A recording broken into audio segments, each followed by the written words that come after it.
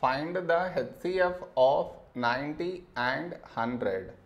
To find the HCF, for that we should do the prime factorization of each number separately. What I mean is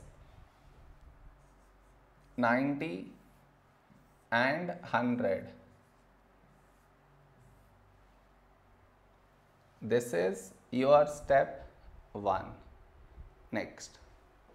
In this number, last digit is 0, so take 5. First number 9. A number close to 9 in 5 table is 5 ones 5.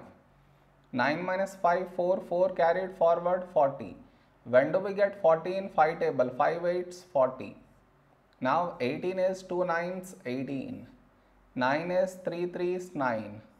3 is a prime number, so 3 ones 3. Now the other number. Last digit 0, so take 5. First number 1 smaller than 5, so 2 numbers 10. When do we get 10 in 5 table? 5 2s 10. Now this 0 as it is down. Now 20 is 5 4s 20. 4 is 2 2s 4. 2 is a prime number, so 2 ones 2. Therefore, our HCF is the product of the numbers which should be present in these two places, that is here and also here and here. So now let us find the numbers which should be present here and here. Starting with the number 5. Do we have 5 here? Yes. So cut 5 right here.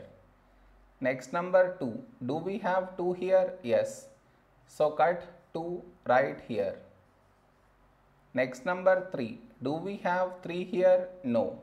Next number 3. Do we have 3 here? No. No more numbers have been left out. So our HCF is 5 into 2, 10 is our HCF.